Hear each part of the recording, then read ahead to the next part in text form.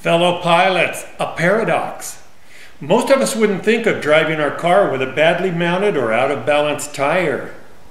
But far too many of us don't give the same consideration to our airplane tires. The Sting has one-piece cast aluminum wheels and can use 4.8 by 8-inch standard utility trailer tires costing about $25.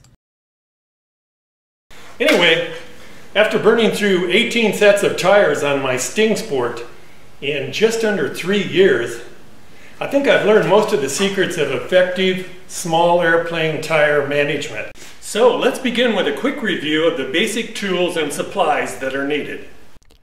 Number 1, a tire machine bolted down, includes a bead breaker, secures your 4 to 14-inch wheel, has a center post for using a tire snake. Number 2, a tire snake to remove and install the tires. This one comes with the machine. Number 3, plenty of tire bead lubricant and means to apply it. Number 4, tire talc must always be used inside the tire and on the tube to ensure proper seating without folds or wrinkles.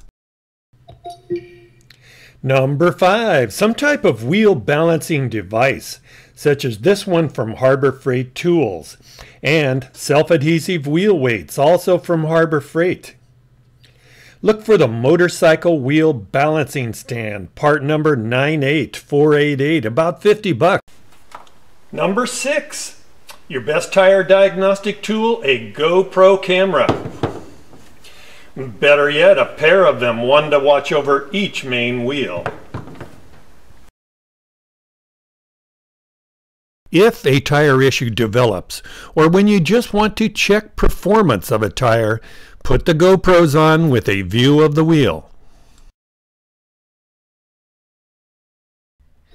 Here you can see that the left main tire is only slightly out of round. The right main tire, however, is definitely out of round. And on takeoff, the right side shows significant vibration. The left side is vibrating also, but not as bad. Right main vibration and shimmy also manifests on landing. Note too that the nose wheel shimmies as it touches down.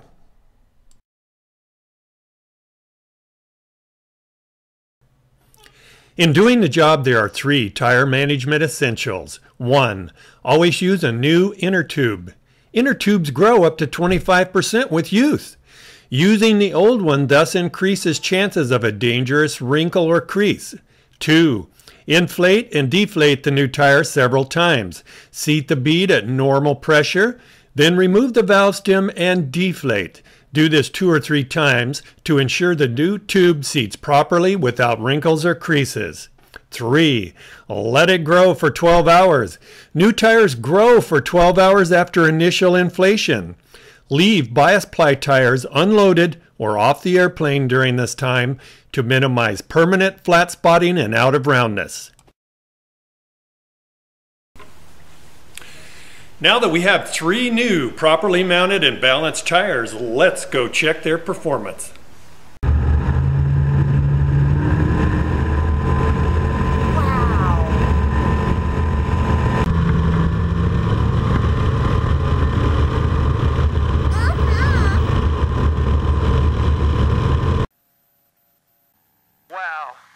I'm sure glad I did that work. That was super smooth. That's what I'm talking about. I'm so happy. Give me a big kiss, baby.